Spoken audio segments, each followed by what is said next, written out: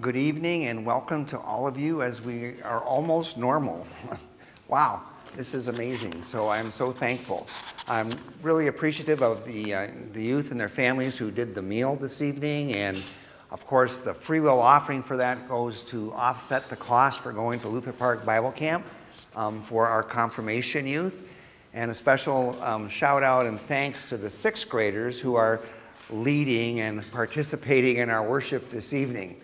So this is kind of one of their first forays into doing this, and so they are eager and ready, and so appreciate what you guys are going to be doing this evening and helping lead worship. So in confirmation, I have kind of a rule. We learn by doing, and so this is how it works.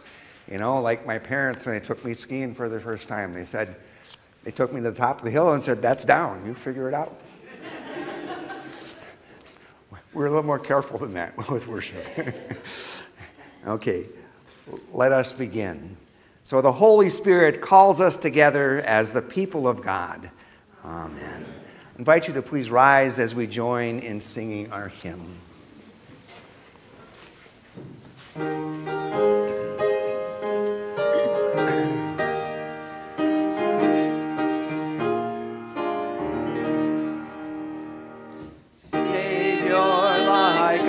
Shepherd, lead us, much we need your tender care. In your pleasant pastures feed us, for our use your fold prepare. Blessed Jesus, you have bought us, we are yours. Blessed Jesus,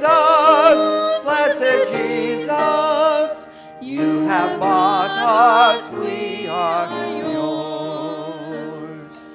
You have promised to receive us, poor and sinful though we be.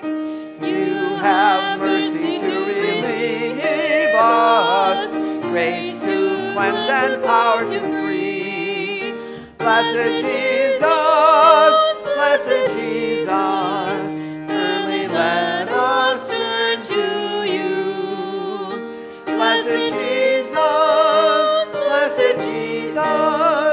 early let us turn to you.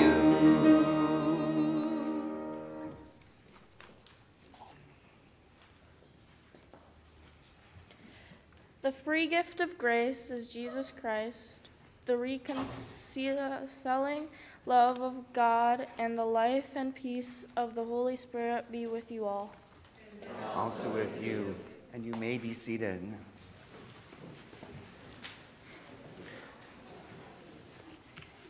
Dear teacher of teachers, we come to sit at your feet. Tell us.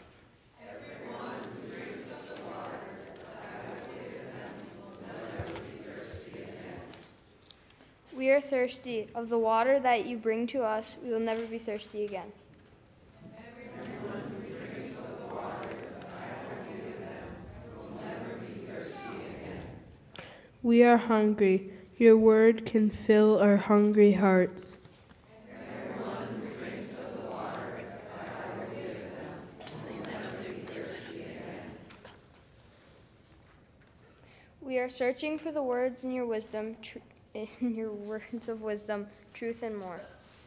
Everyone who drinks of the water that I will give them will never be thirsty again. Lead us to seek your living water so we will never be thirsty again. We pray in your holy name. Amen.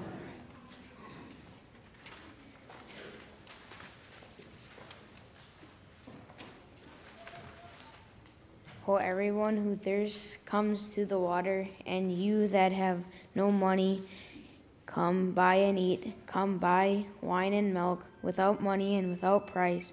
Why do you spend your money for that which is not bread, and your labor for that which does not satisfy? Listen carefully to me and eat what is good, and delight yourselves in rich food. Decline your ear and come to me. Listen so that you may live. I will make with you an everlasting communion, my steadfast, sure love for David. See, I made him a witness to peoples, a leader and a commander for peoples. See, you shall all nations that you do not know, and nations that do not know you shall run to you because of the Lord your God and Holy One of Israel, for he was glorified you. The word of the Lord. Thanks be to God.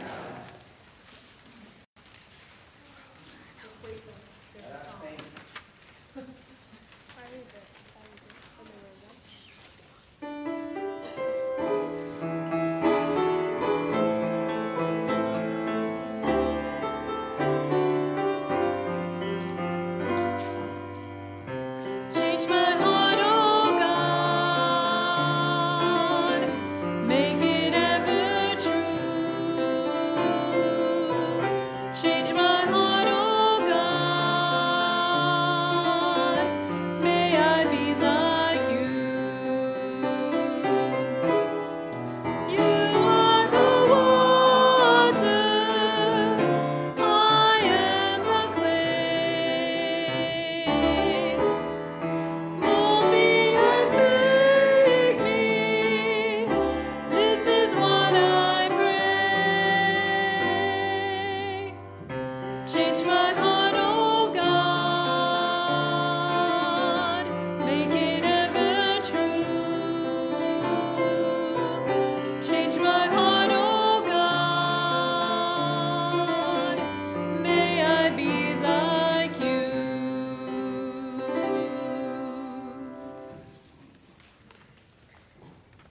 The Holy Gospel according to St. John's, the 4th chapter. Now when Jesus learned that the Pharisees had heard Jesus is making and baptizing more disciples than John, although it was not Jesus himself, but his disciples who baptized, he left Judea and started back to Galilee. But he had to go through Samaria so he came to a Samaritan city called Sychar, near the plot of ground that Jacob had given to his son Joseph. Jacob's well was there, and Jesus, tried out by his journey, was sitting by the well. It was now noon. A Samaritan woman came to draw water, and Jesus said to her, "Give me a drink." His disciples had gone to the city to buy food. The Samaritan woman said to him, "How is it that you, a Jew, ask a drink of me, a woman of Samaria?"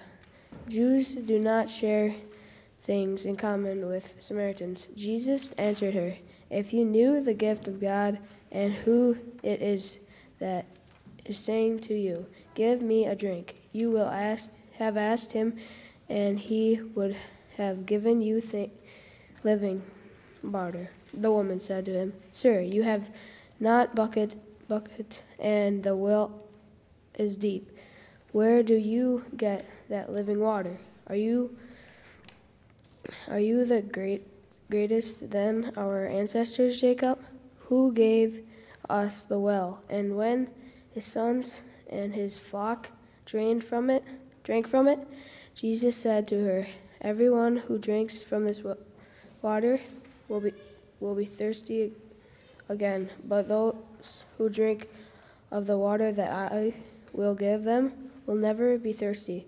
The water that I will give will become in then a spring of water gushing up to eternal life.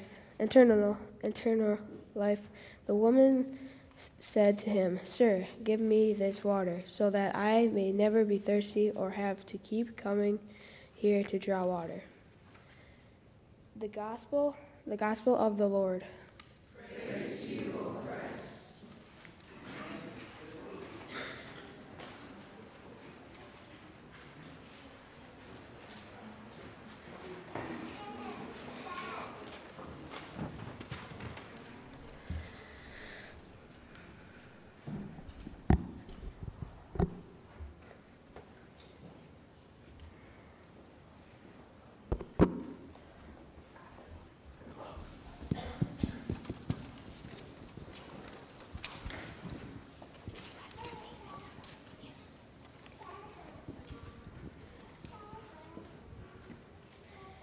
And now, your Central Lutheran Church barely acquainted players proudly present The Woman at the Well, or You Gotta Meet Her.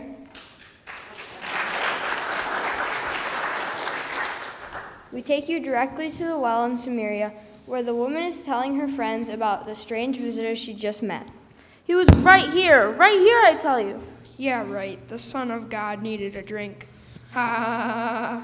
Aha, it's true. He was on his way from Judea to Galilee and decided to take a shortcut. Did you hear that the Son of God takes shortcuts? He was tired from the journey and sat down by the well. That's when he talked to me. Why would a man talk to you? I tell you, he did. Ha! Why would a Jewish man talk to you? That's what I asked him. He was a prophet. A prophet. If he were a prophet, he would have known what kind of sinner you were, and he would have steered clear. He didn't seem to care what race or gender I was, or about my less than stellar history when it comes to men. He looked right at me and spoke as if he knew me. That's when he offered me living water. Living water? Living water! We try to boil the living stuff out of it before we drink it here. No. Living water. The water of life. Too many sheep upstream. All the water takes on a life of its own. If you get my drift. Ah! Okay. So he offered you living water. What else did he say? He told him to go call my husband. Which one? I told him I didn't have a husband. You got that right.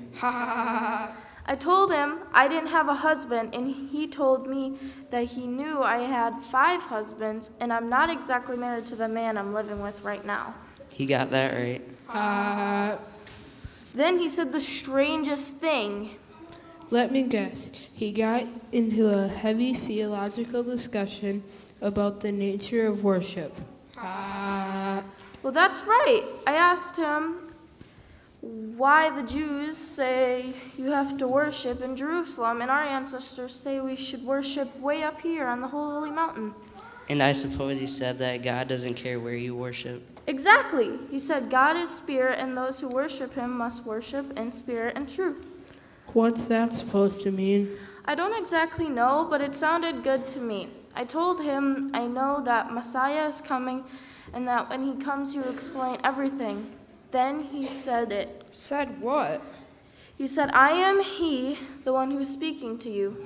Of course he was the one speaking to you. No, he said he was the one, the real one, the Messiah. Imagine that. The Messiah of the world was drinking from Jacob's well. Just now. The Messiah of the world, the one who is to come and proclaim God's reign, came to you. That's what he did. Stop it. You're killing me here. He came to you, a sinner, a woman, and a Samaritan, to give you living water. Yes, and he can give it to you too. And where, pray tell, can we find this living water? The living water is Jesus himself. And Jesus said, those who drink the water that I give to them will never be thirsty. The water that I give to them will become an eternal spring of water, gushing up eternal life.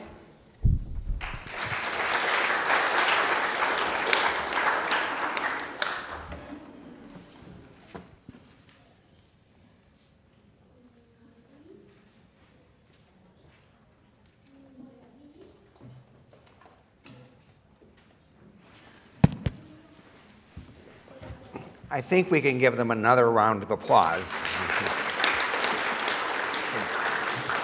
Thank you to all of you that have participated so far. Awesome job. Thank you. Sisters and brothers in Christ, grace to you and peace from God our Father and the Lord and Savior Jesus Christ. Amen. So welcome to these 40 days of Lent as we begin on this Ash Wednesday. And over the next 40 days, not counting Sundays, if you count 40 days between now and Easter, you get more than 40, so we don't count the Sundays. Now you know. But over these 40 days, we are going to be joining in and exercising ourselves with the 6 disciplines of Lent. They are part, and these disciplines are part of the church's ancient wisdom to help us to get to know Jesus. Accordingly, these disciplines are not always easy because they are meant to mess with us, push us, make us think about things, and change us. Do we really want to change? The answer to that is what the next 40 days seeks to answer. So the 6 disciplines of Lent are self-examination, repentance, prayer, fasting, sacrificial giving, and works of love. So tonight, on this Ash Wednesday, we begin with self-examination. So have you ever been wrong about something or someone? Usually when that awareness that we've been wrong comes, it comes through our self-examination. And such can be very humbling. And such self-examination needs brutal honesty. So self-examination is a disciplined and fearless inventory of what is not right and needs to change. For instance, tonight we meet again this woman at the well in John's Gospel. Maybe we are wrong about her because she's a Samaritan. And if there was anyone who would ever not know Jesus, it was a Samaritan. I mean, historically, between Jews and Samaritans, there was a lot of bad blood going back centuries. But some things just need to change. There are many things that we get wrong about this woman at the well. First, she comes to the well at noon, and the brightest part of the day, not to avoid people. Rather, in John's Gospel, light is very important. Light means belief. It means faith. Something is about to change. Second, Jesus asks for some water from the famous well of Jacob, the common ancestor of both Jesus and this woman. But in Jesus, this woman is meeting someone that she has never, the likes of which she has never met before. And unlike all the male disciples up to this point, she listens as Jesus teaches her about living water. She asks questions. She's curious. Everything is changing. And then Jesus and the woman enter into a theological discussion. Jesus asks her about her 5 husbands. Of course, we immediately think this woman has some kind of past, or at least she's unlucky at love. But Jesus never mentions adultery and finds no need to forgive her for such. Hence, she's not the sinner that we think she is. So we get it wrong again.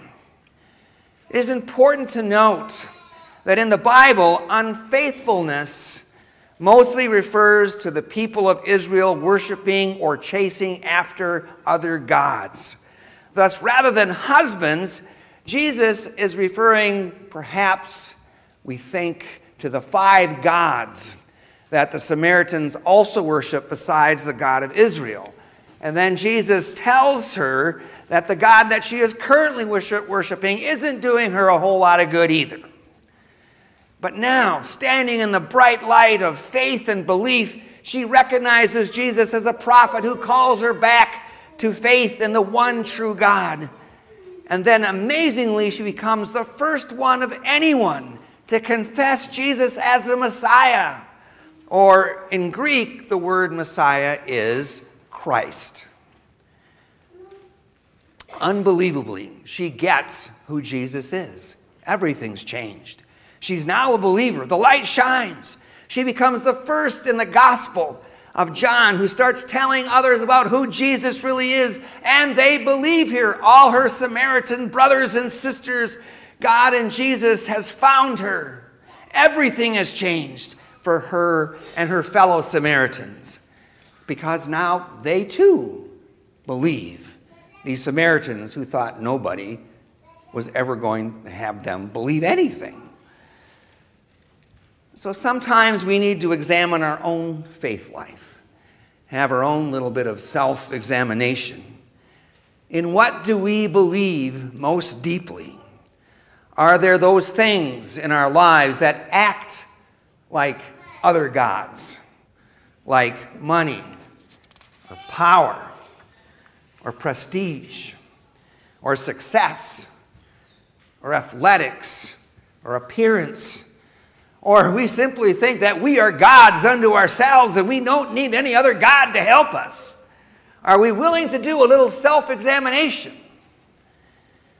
So how do we know about whether we have other gods or not? So here's how. Martin Luther long ago gave us a God test so that we can examine ourselves. It's one question. So Luther tells, what is your God? And he says, a God is what we turn to in our greatest time of need. A God is what we turn to in our greatest time of need. It's like the commercial that asks us, what's in your wallet? Or what gods do you believe in? Therefore, dare we fearlessly examine those other gods in our lives. What do we turn to in our greatest time of need? When we open up our faith wallet, what's really there? However, the good news is that just like Jesus found this woman at the well, Jesus also finds us and reveals to us who Jesus really is.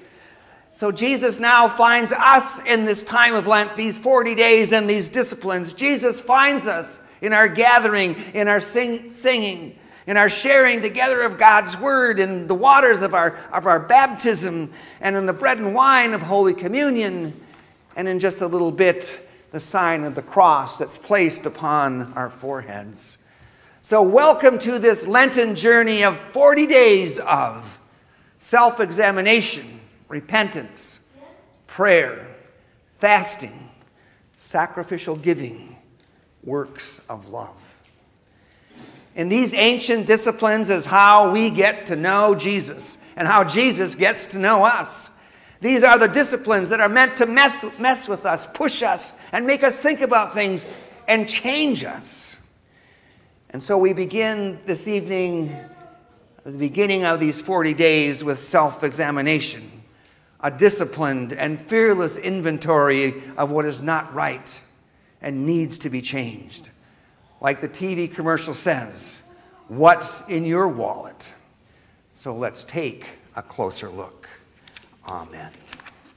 So let us join in our hymn.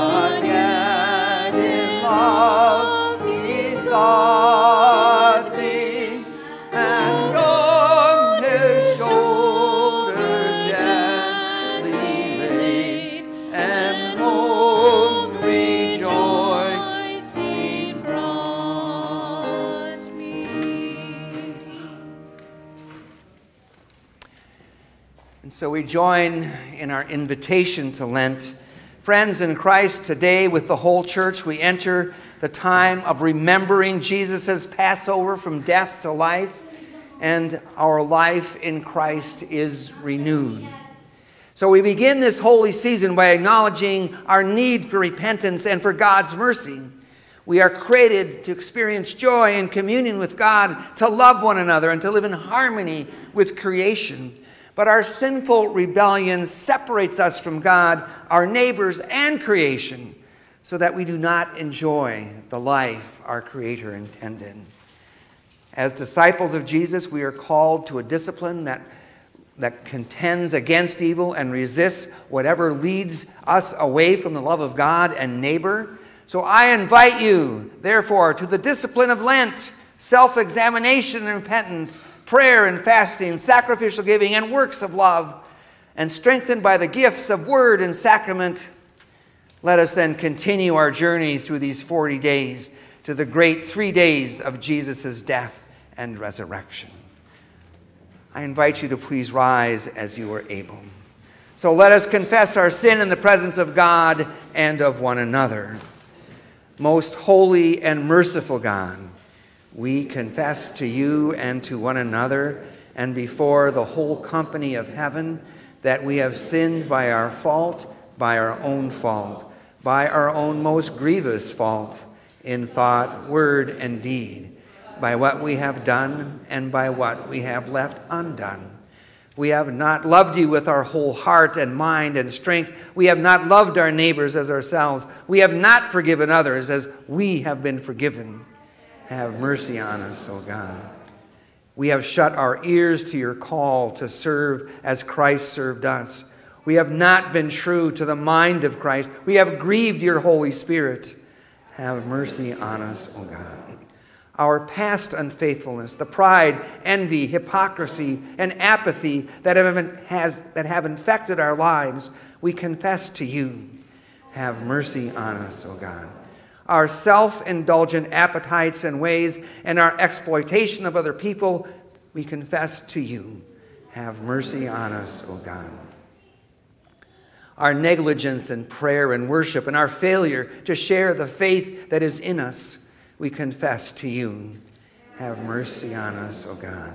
Our neglect of human need and suffering and our indifference to injustice and cruelty, we confess to you. Have mercy on us, O God. Our false judgments, our uncharitable thoughts towards our neighbors, and our prejudice and contempt to those who differ from us, we confess to you. Have mercy on us, O God. So our waste and pollution of your creation and our lack of concern for those who come after us, we confess to you. Have mercy on us, O God. Restore us, O God, and let your anger depart from us. Hear us, O God, for your mercy is great. Almighty God, you have created us out of the dust of the earth. May these ashes be a sign of our mortality and penitence, reminding us that only by the cross of our Lord Jesus Christ are we given eternal life. Through the same Jesus Christ, our Savior and Lord. Amen. You may be seated, and I will invite the sixth graders who will be putting on the ashes. So as you come forward, they will come and make the sign of the cross with the ashes on your forehead, with the words, remember that you are dust, and to dust you shall return. There will be 2 stations, one for this side and one for this side.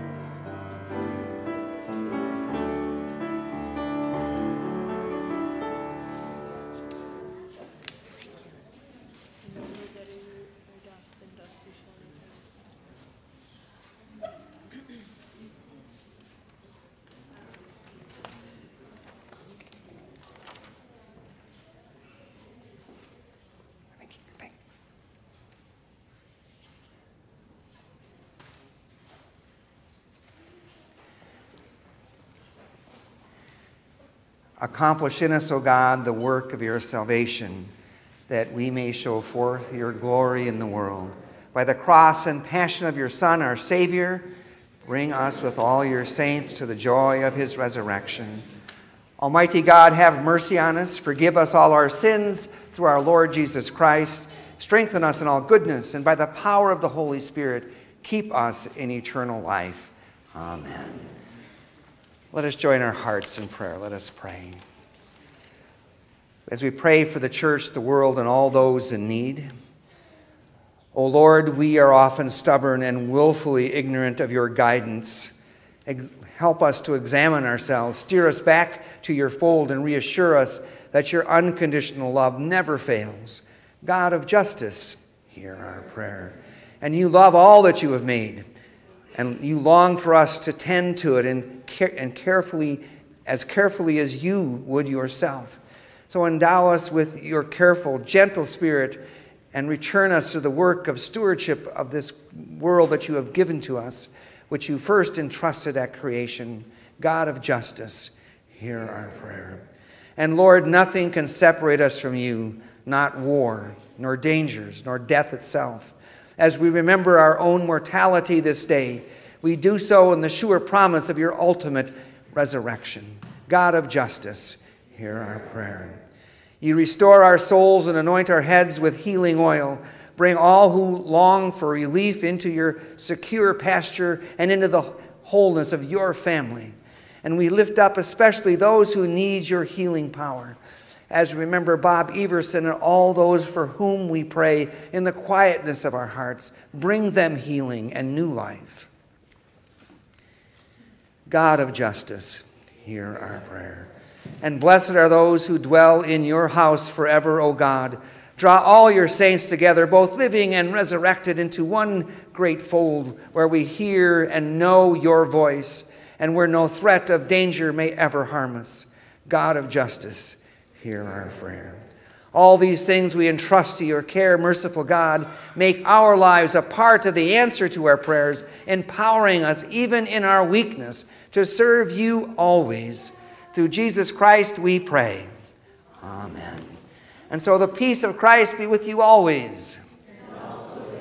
So take a moment and kind of wave and shake, and if you feel comfortable shaking your neighbor's hand or your whatever, just share the peace. And those who are joining us online this evening, and so share the peace with them as well. And then as we receive our offering, which you left on your way in or you'll leave on your way out, and as we receive our offering, we pray. Let us pray. God, our caring mother, you love us even when we disregard that love, and you remain in our lives with open arms, ready to welcome us back. We are grateful for your never-failing, always present, and unconditional love. Amen.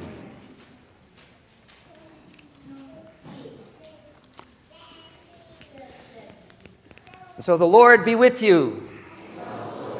Lift up your hearts. Let us give thanks to the Lord our God. It is right to give him thanks and praise. Blessed are you, O God of the universe. Your mercy is everlasting, and your faithfulness endures from age to age. Praise to you for creating the heavens and the earth. Praise to you for saving the earth from the waters of the flood. Praise to you for bringing the Israelites safely through the sea. Praise to you for leading your people through the wilderness to the land of milk and honey. Praise to you for the words and deeds of Jesus, your anointed one. Praise to you for the death and resurrection of Christ. Praise to you for your Spirit poured out on all nations. How in the night in which he was betrayed, our Lord Jesus took bread and gave thanks and broke it and gave it to his disciples, saying, "Take and eat, this is my body given for you. Do this for the remembrance of me." And again after supper, Jesus took the cup and gave thanks and gave it for all to drink, saying, "This cup is a new covenant in my blood, given and shed for you for the forgiveness of sin. Do this for the remembrance of me." So with this bread and cup, we remember our Lord's Passover from death to life as we proclaim the mystery of faith. Christ has died. Christ is risen. Christ will come again. O God of resurrection and new life, pour out your Holy Spirit on us and on these gifts of bread and wine. Bless this feast. Grace our table with your presence. Come, Holy Spirit. So reveal yourself to us in the breaking of the bread. Raise us up as the body of Christ for the world. Breathe new life into us. Send us forth burning with justice, peace, and love. Come, Holy Spirit. And with your holy ones of all times and places, with the earth and all its creatures, with sun and moon and stars, we praise you, O God, blessed and holy Trinity, now and forever. Amen. We pray as Jesus taught. Our Father, who art in heaven, hallowed be thy name. Thy kingdom come, thy will be done, on earth as it is in heaven. Give us this day our daily bread, and forgive us our trespasses, as we forgive those who trespass against us. And lead us not into temptation, but deliver us from evil. For thine is the kingdom, and the power, and the glory, forever and ever. Amen. All who thirst, all who hunger, come and be filled with the goodness of God. So those that are assisting with communion, I invite to come forward, and there will be 2 stations, and the ushers will direct you. Okay, no, just hang on.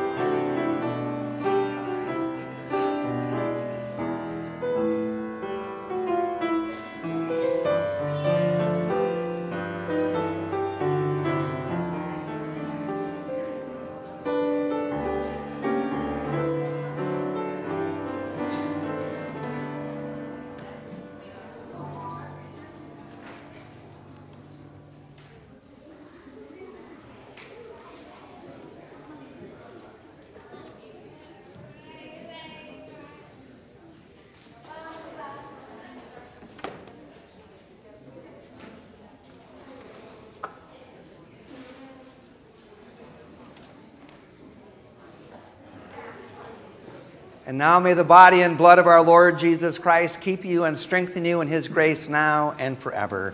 Amen. Let us pray. Compassionate God, you have fed us with the bread of heaven. Sustain us in our Lenten pilgrimage. May our fasting be hunger for justice, our alms a making of peace, and our prayer the song of grateful hearts. Through Christ our Lord. Amen. So may God, please rise as you're able. May God, who has called us forth from the dust of the earth and claimed us as children of the light, strengthen you on your journey into life renewed. The Lord bless you and keep you. The Lord make his face shine on you and be gracious to you. The Lord look upon you and grant you his peace now and forever. Amen. Marked with the cross of Christ, go forth to love and serve the Lord. Thanks be to God. Again, thank you for worshiping this evening. Again, thanks to the sixth graders who did an awesome job helping lead worship tonight. We go our way singing our closing hymn. Let us sing.